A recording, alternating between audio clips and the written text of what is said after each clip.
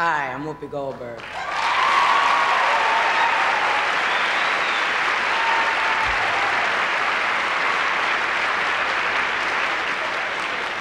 You know, when I was a kid, television was my window to the world.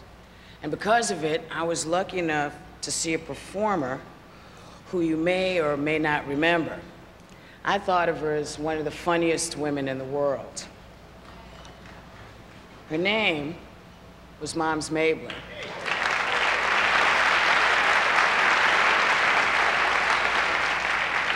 And the thing I remember most was the fact that I had never seen anyone talk without teeth before.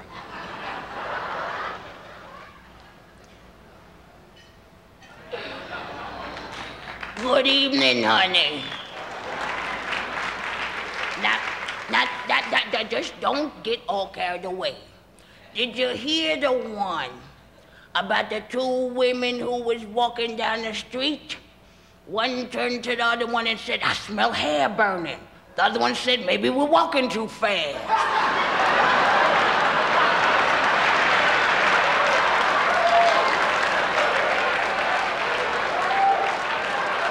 Yes, honey. And don't you know the censor lady just dropped her drawers? And did you hear the one about the woman who was in the hospital dying? Her husband come to the hospital, honey. She wanted to make a confession to him, you know. So he went over to the hospital just crying.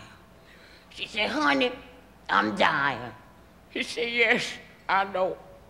She said, "But I got a confession to make to you before I go." She said, "I ain't been true to you." He said, "Yes, I know."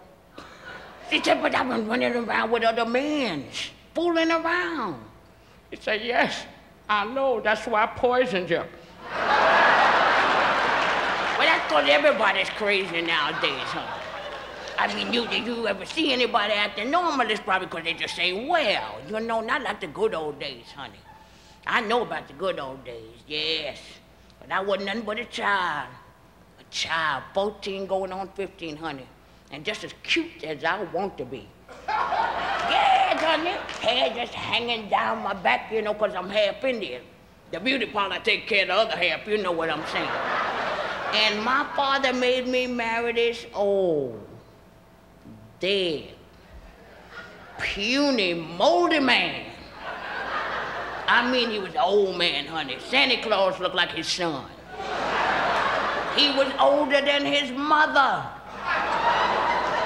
I'm telling you, that man was so old that when we went to his sister's funeral, after the funeral, the minister come walking over there, tapped him on the back and said, "How old are you, Pops?"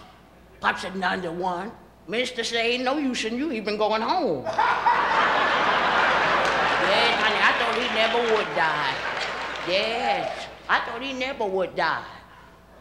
You know, rat poison agreed with him. I shouldn't talk that way about the dead, should I? No. Because they tell you mustn't say nothing about the dead unless you could say something good.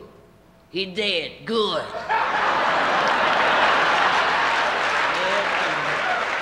You know, and I know he dead, because I had him cremated. Yeah, till they burned him up. I was determined he was going to get hot one time anyway. Yeah, that's why I don't like no old man, because there ain't nothing an old man can do for me except bring me a message from a young man.